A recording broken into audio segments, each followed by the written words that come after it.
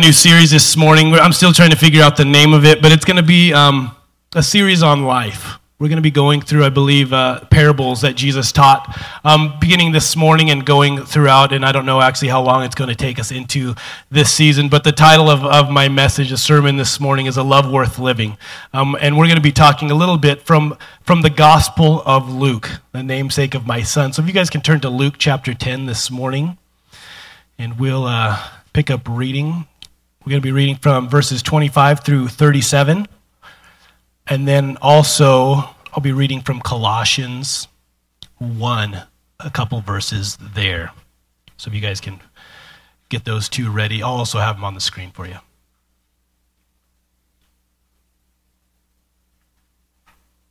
I'm going to be reading a little bit about the Good Samaritan this morning. You guys like that? Yeah, so we're going to be helping out with the baccalaureate service also. My wife mentioned that. I just had a meeting with Pastor Inadeo and another representative from the school. So we're going to be trying to head that up. And so hopefully you guys can make it. I don't know. Are you going to be walking in that? Are you going to be involved in that? Or do you know? Baccalaureate service?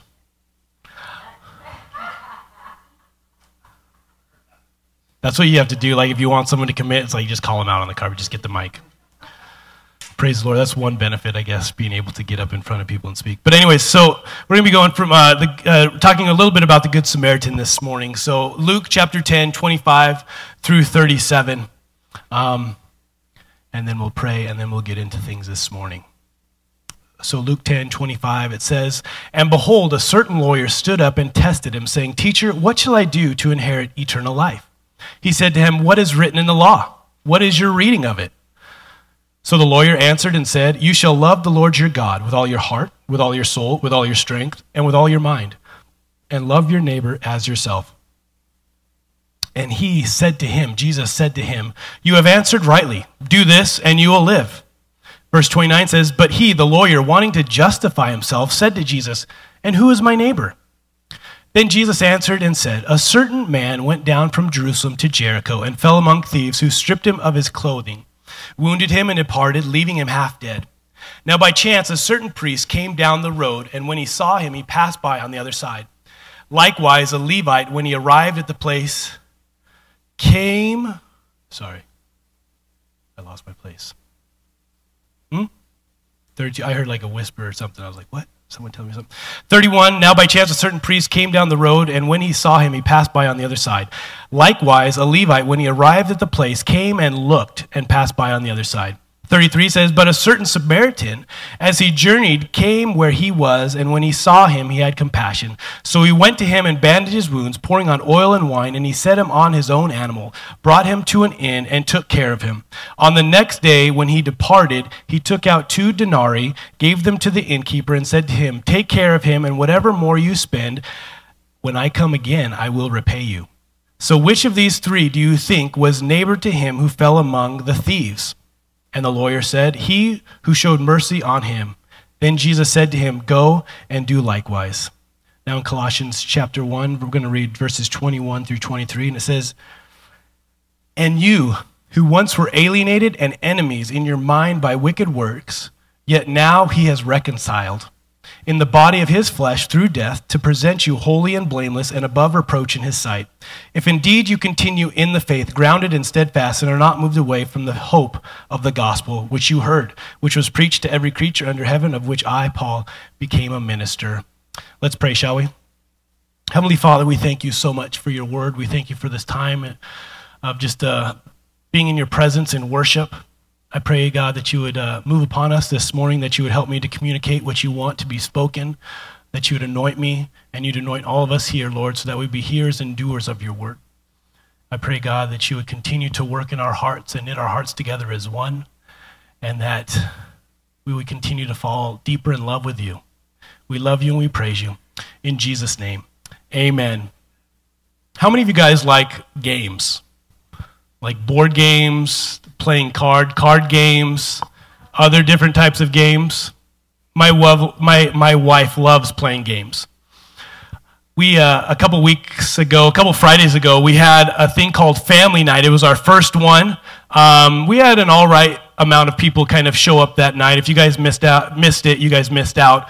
It was lots of fun. It was supposed to go from 5 to 7:30, and I think we actually stopped at 9:30 because there was a big game of taking over the world that had to finish, so we waited, and Tyler finally won that. But me, myself, I'm not really a big fan of games, of board games for the most part, mainly because, personally, for myself, the main reason why I don't like games is not because I'm legalistic or anything like that, but for the main reason, I just don't like to lose. I don't know if there's any other sore losers out there. I'm kind of a sore loser. If I play, I want to try and win. I want to be able to win. I don't want to be, have the nice face with other people. Oh, good job, that was fun, yeah. And then go home and complain and, and hit the kids and get mad and just kick the... I don't do that, but, just being mad. I don't like to do that.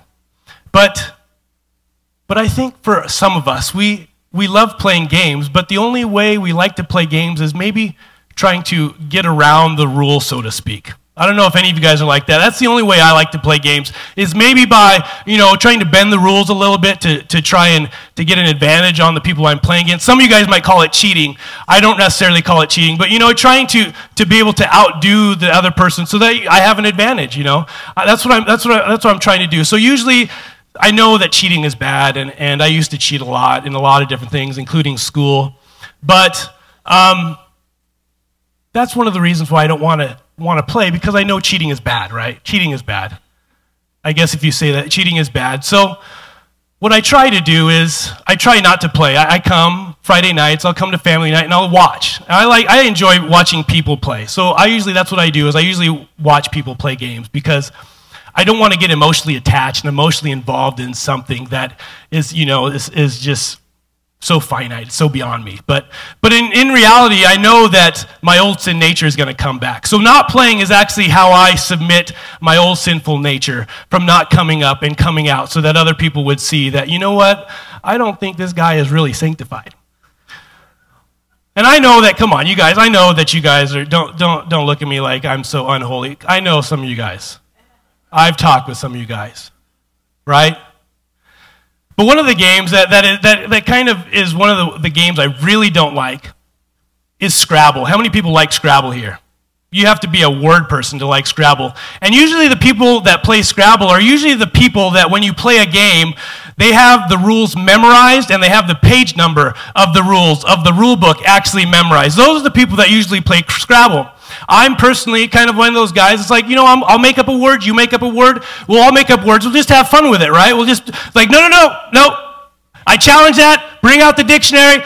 That's the type of people that play Scrabble. But I'm like a guy that's no blood, no foul kind of person. Come on, we'll just have fun with it. One game I do enjoy, and I don't know if you guys have played this yet, is called Balderdash. Has anybody ever played that? It is a fun game, and I'll tell you why. You get these words that come up, and you have to make up your own definition.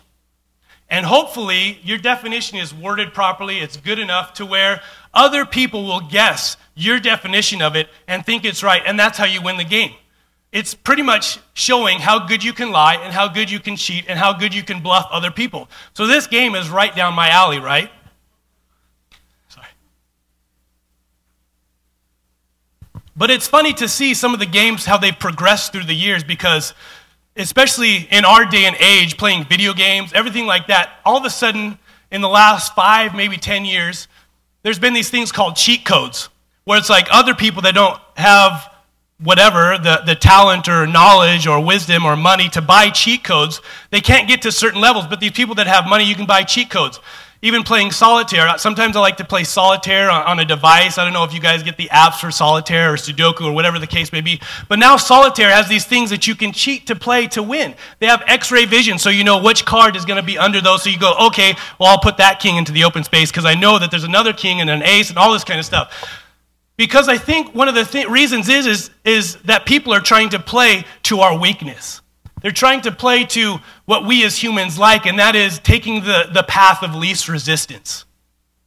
And that's what we see here in this story with the lawyer. He comes up to Jesus and he asks him a question. And I love how Jesus has dialogue with people. Usually when someone, and he knows he's going to get tested by certain people, rulers, priests, Levites, Pharisees, Sadducees, whatever the case may be, when they come up and ask him a question, how does he usually respond? It's by throwing a question right back at him. I want to try and work this somehow into my daily routine. When someone asks me a question, I'll just return the question back at them to really see, what's going on with them. So he comes up to Jesus and he says, "Teacher, how can I gain eternal life? How can I get this eternal life?" And so Jesus turns it back on him. He's like, "Well, for the most part, you're a lawyer. What's your reading? What's your understanding? What's your interpretation?" And so the lawyer thinking, okay, this is a time to shine in front of the crowd, in front of people, because this lawyer, he's not an actual lawyer that we know lawyer. The lawyer in these days were actually teachers of the law. They were the people that had the first 5 books of the law, the Torah, whatever, the Pentateuch, memorized, and so they were the teachers of it. So they were supposed to be the people that actually knew what the law was about. So Jesus challenges in this. And so he's like thinking, you know what? This is my time to shine. This is who I'm going to show and just kind of show how much knowledge and how much wisdom I have in the Word of God or in the Old Testament, in this written law. And he comes back and he says to love the Lord your God with all your heart, soul, mind, and strength, and love your neighbor as yourself. And Jesus, I'm sure, he's smiling at this time, thinking, okay, go and do that, and you'll inherit eternal life. And I'm sure taken back, the lawyer's kind of like, oh man, starting to sweat a little bit. Well, who's my neighbor? Who's my neighbor? Why do we see that? Why does he come back with this question, who's my neighbor? Why doesn't he come back, well, how do I really love God? I think for the most part, hopefully if I describe it properly, I think we can kind of understand why he comes back with who's actually my neighbor. Because I think for us, mostly if we're all believers here, if you're not, we can pray for you and you can accept Jesus Christ as your Lord and Savior to this morning. But we know and have come to realize that, God is the creator of all. God's the one that created us, right? He's the one that breathed into us. He's the one that sent Jesus to die for us on the cross. He's the one that's given us everything that we need that pertains to life and godliness. Of course it's going to be easy to love God, right? Because God has done so much for us. If God is for us, who can be against us, right? My neighbor. My neighbor can be against me, right? What has my neighbor ever done for me? And we can kind of be just like this lawyer and thinking, what about, well, who's my neighbor? Who really is my neighbor? And so he comes up and he starts to ask Jesus this question. Because in reality, people, my neighbor, whoever it might be, are real. And they're real mean. And they're real ugly. And they're real weird. And it's just blah, right? When we come across people. But how are we actually supposed to love people like that? Because I know that their best interests aren't for me. I know that God wants the best for me, that he loves me with an unconditional love, but my neighbor doesn't, right? Because when we get out on the streets, our neighbor cuts us off. We go to the grocery store, we're like, okay, I'm going to get 9 items so I can go in line that says 10 items or less, and we see someone in front of us with 20 items, right? And you're like, what? The sign, what? Are you serious? What? I mean, that's our neighbor, right? We come to the store in the middle of the night trying to get something for our wife and be loving and unconditional, just trying to get one gallon of ice cream, right? And then there's people there. And so they have all this ton of stuff, and it's like they're shopping for the next year because they're hoarders. I don't know what the case, but there's like, I just have this one thing and I got to get home and try to eat. But that's people, right? That's the reality of life, because other people, they aren't looking for my best interest. But loving God, loving him, that's a no-brainer, right? That's something we know to do, and that's something we should do. And so he has Jesus right now in front of him, and he has this FaceTime with Jesus. He's like, okay, so who is my neighbor? Who really is my neighbor? What's the Greek definition of neighbor? What does neighbor really mean? And we can relate with him because it sounds tough. Okay, love the Lord your God with all your heart, soul, mind, and strength, and love your neighbor as yourself. But that sounds difficult because I love myself. I love myself a lot, actually. And I have this thing sometimes called false humility, where I try and pretend like I'm humble and have humility, and I try and pretend like I'm in a lowly state and try and just sit on the sideline. But in actuality, it's pride, because I don't want to step out and be hurt and let people see, who I really am. So in actuality, it's some type of a self-preservation. It's some type of a pride. because I really love myself. But how can I do that to actually love my neighbor? Because loving my neighbor like that sounds pretty near impossible. We want to try and just get by as people. We don't want the tough stuff. Give us something, Lord, I know I can handle, I know I can do, but it'll look like I'm exerting a lot of energy, so when people actually see the good I do, they'll actually praise me.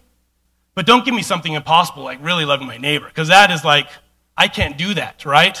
I don't want to get involved with that. That's impossible. Okay, so who is my neighbor? People are really broken up. So he's looking for an out, right? The Bible says that he's looking to justify himself. In the Message translation, it actually says he's looking for a loophole. How many times in our lives have we tried to look for a loophole in this Christianity that we're walking? How many times are we trying to kind of skirt the issue or walk around what really we know what God is calling us to do and calling us to live?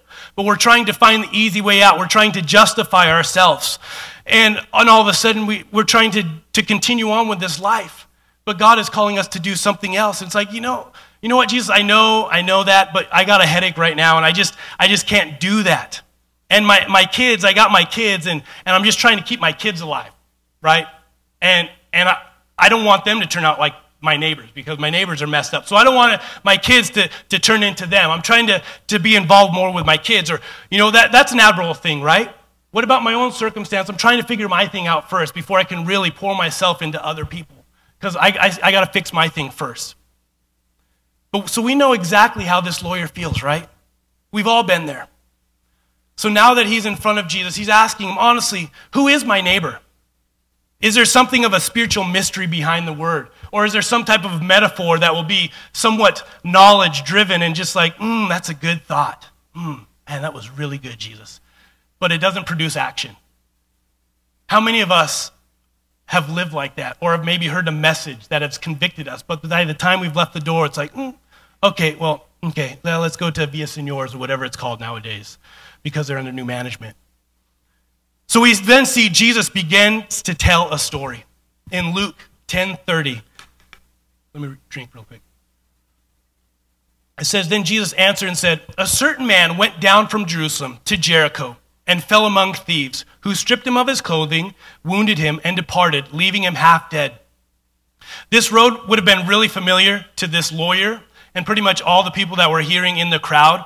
It was a famous road, and it was actually about, I think, 17 to 18 miles from Jerusalem to Jericho, and they say that it's actually 4,000 feet drop from Jerusalem all the way to Jericho, because Jericho was underneath sea level for the most part. And so you could pretty much count on it being the climate change drastically changing by the time you left Jerusalem and getting to Jerusalem. There was a lot of different things that were going on. It wasn't just a straight shot, but it was kind of a wavy, windy, treacherous road with treacherous terrain. And I guess it's still there to this day. I haven't heard. And people that actually ride on camels or ride on horses or mules, or I think probably even cars, but they say it's still pretty crazy, because when you see another person coming, it's almost like you're going to go off the cliff. And so it's pretty treacherous. And they say that there's a lot of caverns and a lot of caves along this road. And so what we see happen here probably happened quite regularly. And that's what they said, that people were beat up. There was thieves amongst them, and that they would go out on this road and actually beat people up, take all their belongings, take whatever they have. And it kind of reminded me, I don't know if you guys were here a couple weeks ago, but I went out on that graffiti paint out, and we were on the north side of town, and some of the high school kids were in one of the alleys, and they're like, yeah, this is what they call Devil's Alley right here. It's like, if you're here in the middle of the night, you know something's going to go down, so don't ever go there. And I actually looked up Devil's Alley. I wanted to try and say it in Spanish to sound cool, but I can't. It sounds cool in Spanish. It just sounds like tough, But I couldn't remember that. But anyways, it's actually a place near Mexico City, and it's the same thing, right? It's just gnarly. And so this is what this roadway was. It was a place where you knew that people were going to get beat up. So it's like travel with some big guys, travel with whatever you got to be able to do this. So this was a road that actually went down to Jericho. And so we see that these two people, these priests and Levites, come on the scene, that these are the two figures that Jesus starts to talk about. One thing that would have been a regular thing that would have done or have happened on the roadway is for Levites and priests to actually travel this road. Because when I was studying, I actually found out that Jericho at this time was actually a holy city. It was a residence for priests and Levites. They say there was about 12,000 priests and Levites in this city, including their families and relatives. So this was kind of where they resided. So this story is sounding true to the lawyer. So first thing he says, he's like, this guy, half dead, beat up, everything's going on in him. You know, he's just having the worst day of his worst life. And so all of a sudden a priest come down, and we don't know if he's going to the city or going back down to Jericho to go home. But he kind of sees this guy in his need, in his distress, in his depravity, and he comes to him, and he kind of like sees him from afar, and he goes and crosses over the other side.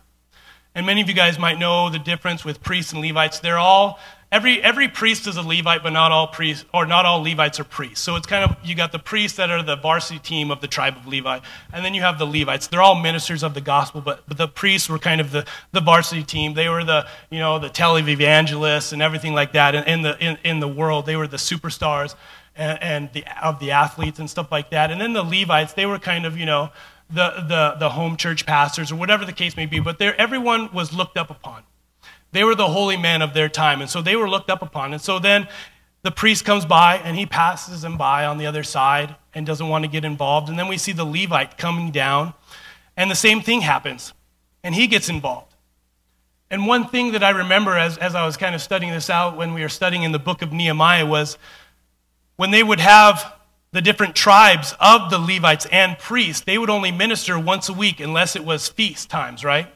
So here we see that these two guys, either they're going to work or coming from work, and they've just fulfilled their weekly duty for the year.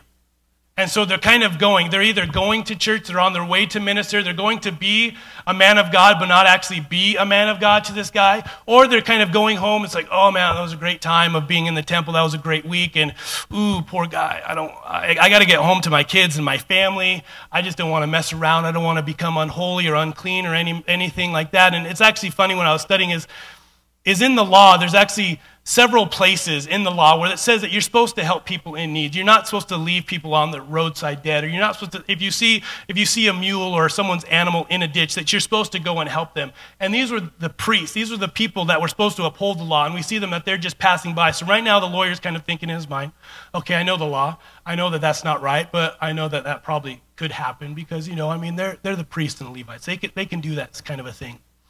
And so we see that they're kind of going alongside, and they don't even pass by him. Sometimes I wonder if we as believers, if we as Christians, you know, and as Jesus followers, if we sometimes just pass by certain things that go on in people's life, that we've become too focused on principles and the logistics and the definitions of something, that we lose focus of people, that we're too focused on what I got to do to stay holy. What does this say? I need to do this. But in actuality, we're not able to open up and take off the blinders to see other people in need, that there's other people around us that are depraved, that are half dead, that are needing this same gospel that we have, that are needing the same love that we've come into the realization, that can't sing a song, "You're a good, good Father," because they don't even know who the Father is. They've never met him. They've never come into a relationship before, right? And so God is wanting this for us. He's wanting to use us. And one thing that kind of came into my head was, did Christ come for the law or for people? Who did Christ actually come for? Was it for the law or was it for people? We can see someone where they are at, but never get to where they are at. We can see them, but never really go to them. Then Jesus continues on with the story and now enters the Samaritan. Luke 10:33 through 34 says, "But a certain man, as he journeyed, came where he was, and when he saw him, he had compassion. So he went to him and bandaged his wounds, pouring oil and wine, and he set him on his own animal, brought him to an inn, and took care of him." Right now, more than likely, because many of us have probably heard different teachings on Samaritans and Jews, that there were probably some gasp in the crowd. There's probably, you know, some rustling, whatever the case may be, because if you haven't heard, Jews and Samaritans, they hated each other. They were actually worse than Republicans and Democrats in the presidential primaries, and probably talked a little bit more abusively. But there's actually written in some of the oral traditions of the priests and stuff, we're saying that you could actually travel hundreds of miles or tens of miles around the Samaritans, so you didn't come across them because they were unholy. And I won't get into touching on that because I know many of us have heard that, but to Jews, the Samaritans were a half tribe with a half religion that was mixed up with the world and everything like that. So we see that they kind of just like skirted the issue. But when Jesus starts to talk about a Samaritan, everyone's ears probably perked up and started listening, especially the lawyer. So we see that this Samaritan, he comes close and he has compassion on the man. He doesn't come close, but he comes closer. And actually, it says in verse 30, and so 33, but a certain Samaritan, as he journeyed, came where he was. So he came to him where he was, and when he saw him, he had compassion, so he went to him. So it's like, how much closer can you be? Because you already came to him, but then he actually went to him. And that was one thing I just kind of thought of, is like, we can come to people and be there, but have we really went to them? Have we really opened ourselves up to them? Because when he went to him, when he opened himself up to him, that's when his resources became the half-dead man's resources. That's when he opened himself up, was when he actually went to him to help out, to open himself up, to be like, you know what? This oil, my bandage, these different things I have, they're meant for me, but I'm going to open myself up and I'm going to go to him. And he went to him and he opened himself up and used the same resources that were for him to be able to meet the needs of this guy that was laying on the ground. Now that is compassion. And then he put him on his animal. So that means that this guy had to actually walk the treacherous terrain by himself, on his foot, holding his mule with his man on it. And then they found an inn and continued to take care of him all night. That he stayed with him. He didn't leave him at the inn, but he stayed with him all night. Luke 10:35, on the next day when he departed, he took out 2 denarii, gave them to the innkeeper and said to him, take care of him, and whatever more you spend, when I come again, I will repay. So we see that he pays him pretty much what they say is it's 2 days' wages. And at that time, many people, theologians, are guessing that it would have actually been about 2 months, the amount of money that 2 denarii was for an inn and for someone to take care of him, which is crazy. 2 days' wages, it's like, I can't even get a hotel room for 2 days' wages anymore. But it's Luke. So then we go in and it's Luke 10:36 through 37. It says, so which of these 3 do you think was neighbor to him who fell among the thieves? And the lawyer, he said, he who showed mercy on him. Then Jesus said to him, go and do likewise. So we see that Jesus tells him to go and do likewise. And I'm sure the lawyer is, he asked me another question, and I have to answer this. And I'm sure we see, just even in here, that the lawyer doesn't even have the nerve. He doesn't even want to say Samaritan. So he just says, he who had mercy, he who showed mercy, that he couldn't even bring himself to say that. And we know that the lawyer is smart. He knows the law, and he's well-studied and versed, and probably even had it memorized. And so he understands really what Jesus says, go and do likewise, because he knows what the law requires. It means to go and do 100% of the time, batting 1,000. That you're to go and do. Never mess up. And then you will really love your neighbor. But we know that it's actually impossible. And that's why I believe there's no response at the end. It just ends there, and then all of a sudden it talks about Jesus going on to visit Mary and Martha. Because I think that the lawyer came to a place where he thought, you know what? I finally realized that what I know is actually impossible for me to carry out. That there's no way I can do it. Because in actuality, if you go back to the beginning of their dialogue with the lawyer and Jesus, he's asking, how can I inherit eternal life?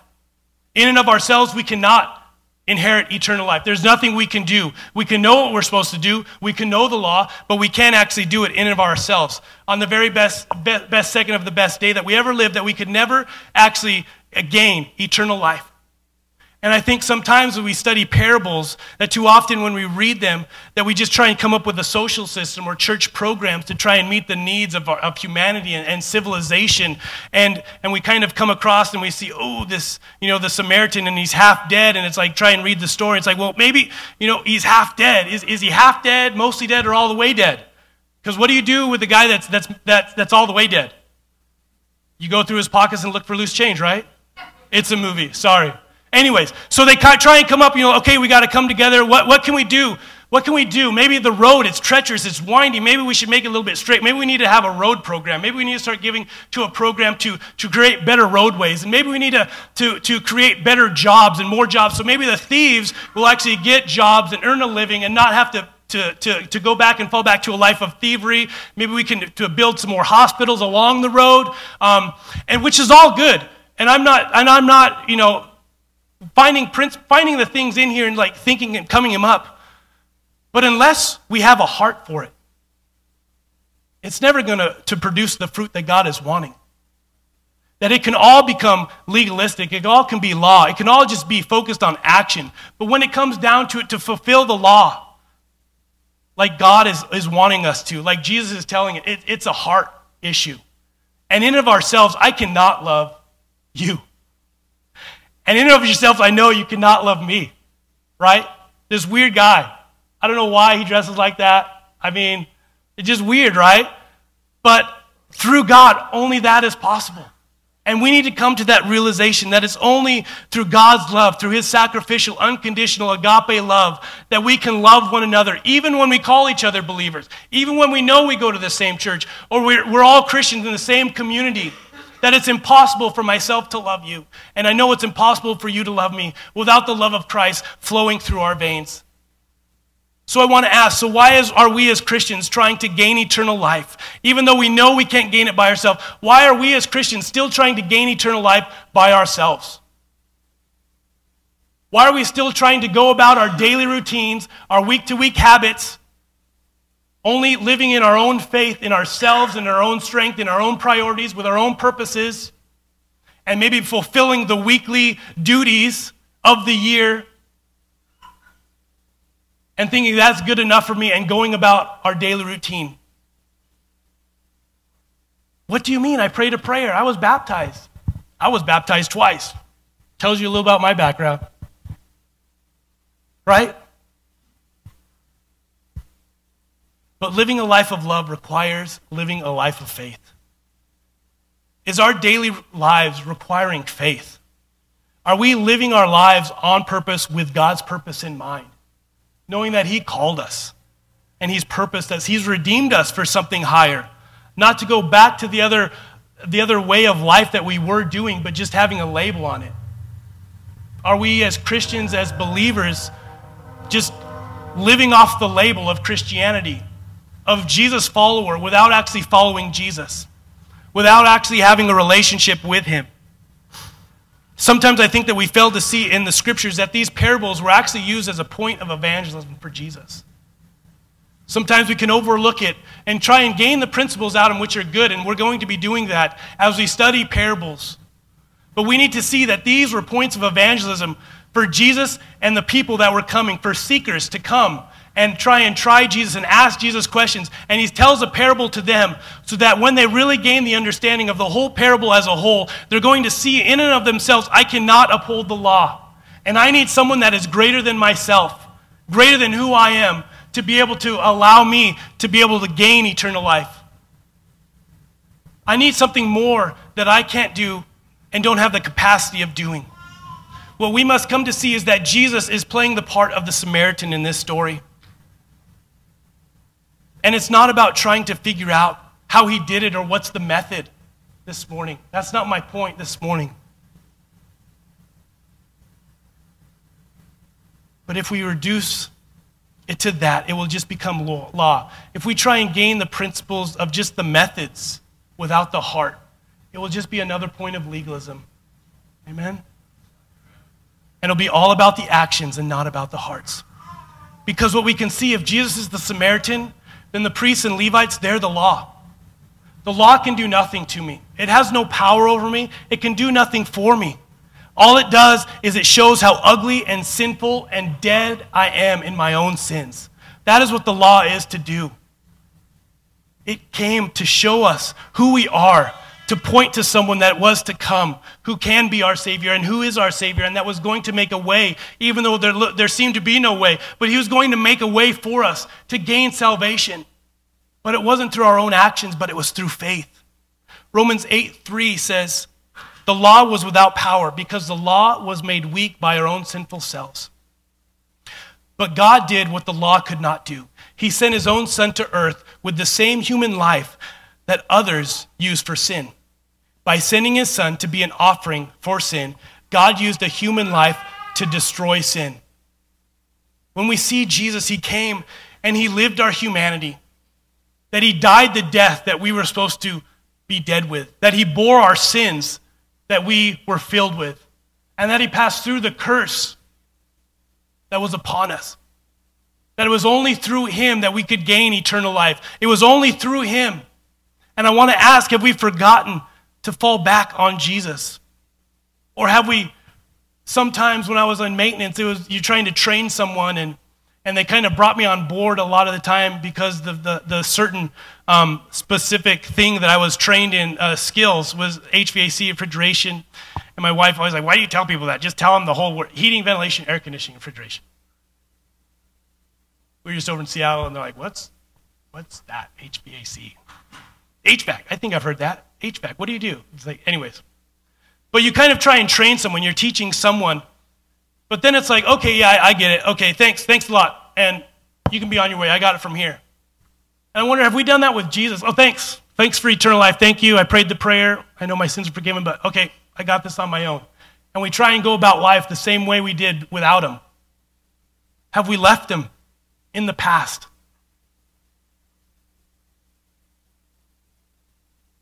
So here we see in essence that Jesus is telling the lawyer, if you can live like me, you can inherit eternal life. If you can be perfect, you can have eternal life. And the lawyer gets it. And that's why I think it was a time for this guy to go off and pretty much start wrestling with himself. Some people will preach, he's in hell now or whatever, he didn't fall. We don't know that.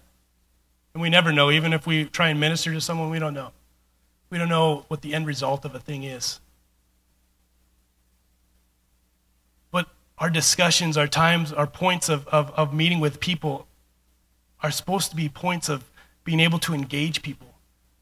Because we can tell them all the stuff that they're supposed to do and how you're supposed to live a godly life and that you need Jesus and everything like that. But unless it's an actual heart change in their hearts, they need to have time to actually meditate on giving their whole life to God.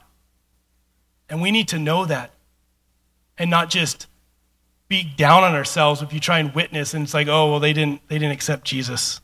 It's like, to accept Jesus as your Lord and Savior, that takes all of your life.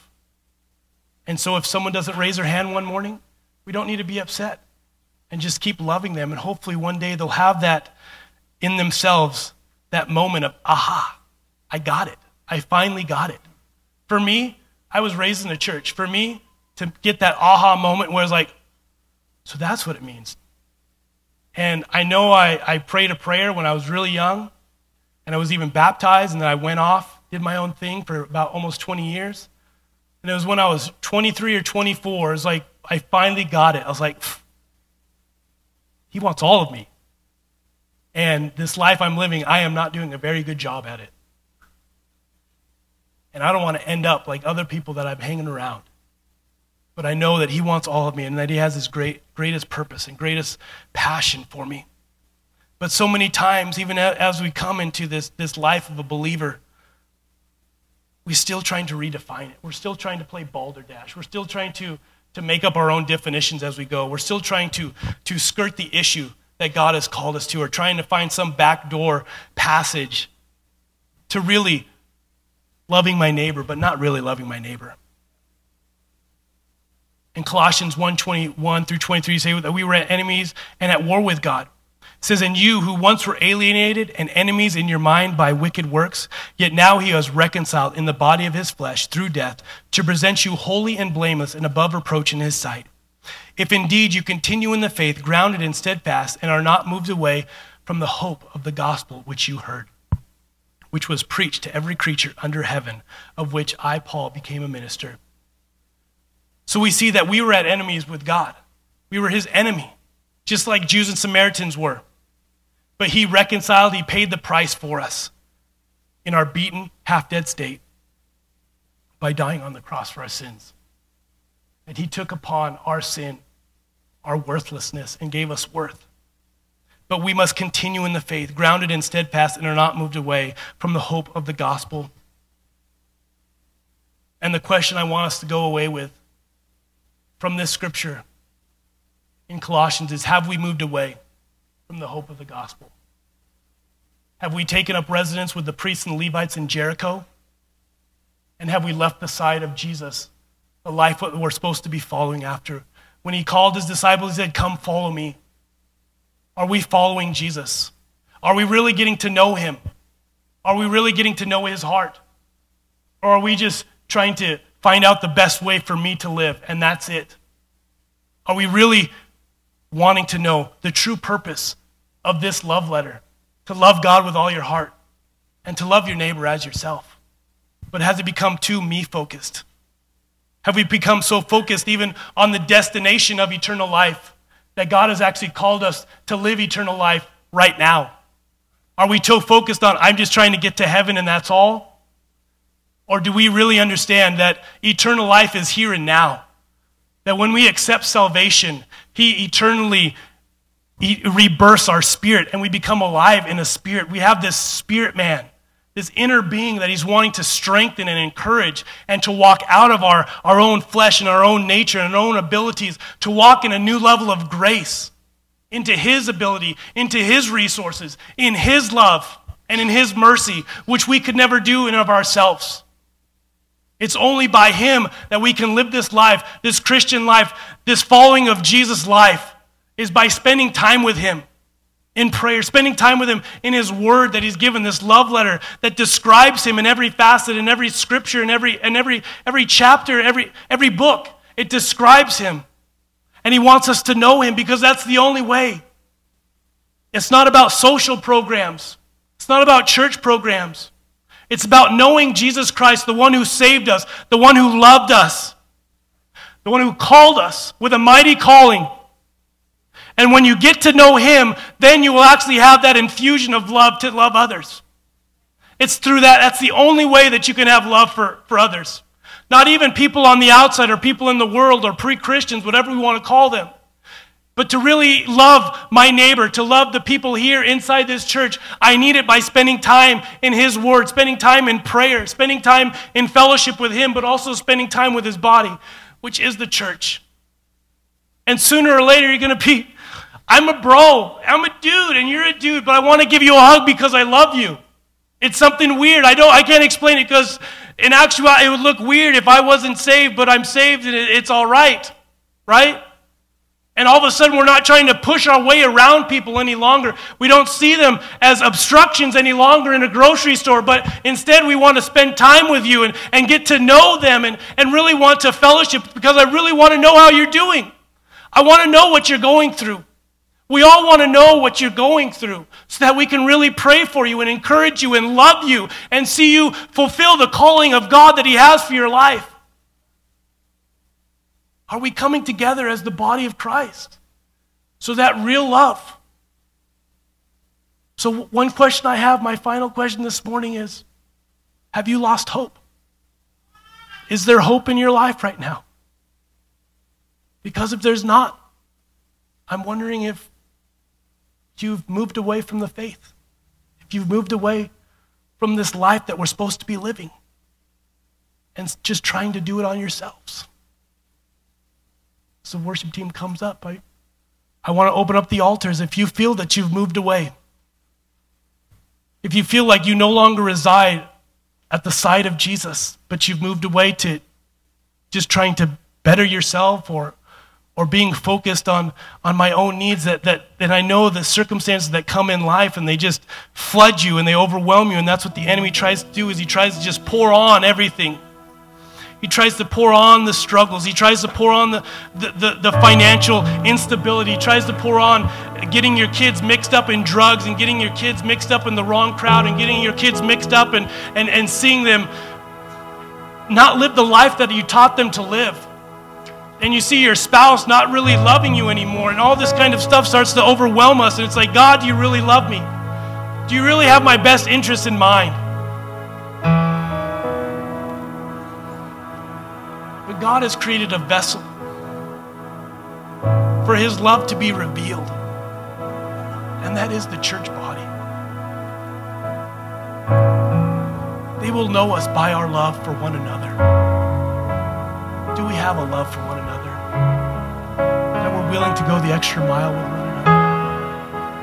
We're willing to open up and share our resources with one another because we know that I know you're going through some stuff right now, and I have this. Do you need it? I'd love to watch your kids for a weekend while you and your husband maybe get away and try and hash some things out and be real with each other. Are we willing to do life together? Because this love is worth living. And I don't want to live a life without it. So as we go into this song, I want to invite anyone that's going through some stuff right now, that's going through some hardships, and you need a brother or sister to come alongside you and to bring comfort, bring encouragement, that we can pray through some issues. And maybe you've moved away to where maybe you need to repent of some certain things that you've allowed into your life that has caused separation from your relationship with Jesus Christ. So as we go into this song, we can sing now. If you would like to come forward, I just want to invite you forward.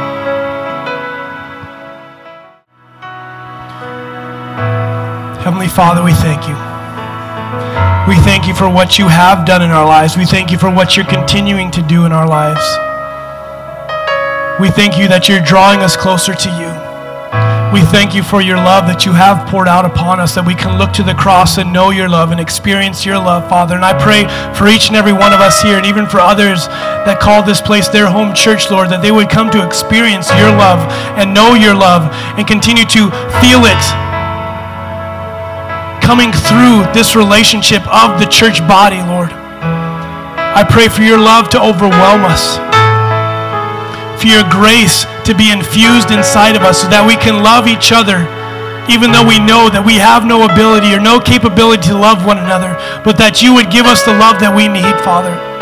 Because we can't keep doing this life on our own. We can't keep doing church out of our own strength and our own ability. We need your love. We need you, Holy Spirit, to infuse us to love one another and to love you above all things, Lord. Continue to show us. We thank you, God, that your love would go beyond our own knowledge, our own ability to comprehend, into a supernatural experience with you. We thank you, Father. We thank you so much for calling us into this church. And I thank you, God, that you have many great things in store for us to accomplish. That you're still wanting to use us. You're still wanting to bring us into a new level of worship and intimacy with you. I pray that you would open our eyes to see beyond ourselves, even as a church. And that you would continue to give us that heart of compassion where we'd open ourselves up, just like you portrayed yourself in the Samaritan, and start to give of your own resources. We ask for those resources, God, as we continue to give out and to pour out into the community, Lord. We love you, we praise you, we glorify you, Lord. Pray that you would speak great blessings to each and every one of us here. And that everything we do, think, and say would be glorifying to you. That we would glorify you with our lives on a Sunday morning and even on a Wednesday afternoon. Every day, Lord, that we would be able to glorify you. We love you, we praise you, we glorify you. We thank you for our time here this morning, Lord. In Jesus' name.